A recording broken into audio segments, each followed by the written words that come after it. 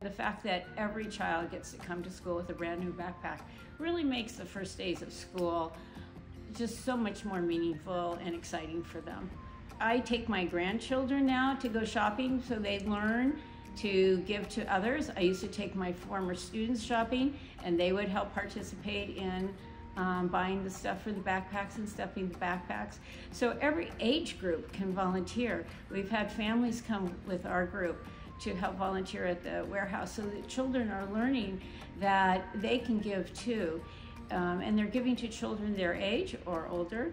So the fact that it's just so many ways that you can contribute, and it's so meaningful for so many communities in the Bay Area and so many organizations and schools, that it's probably one of the most meaningful volunteering we do.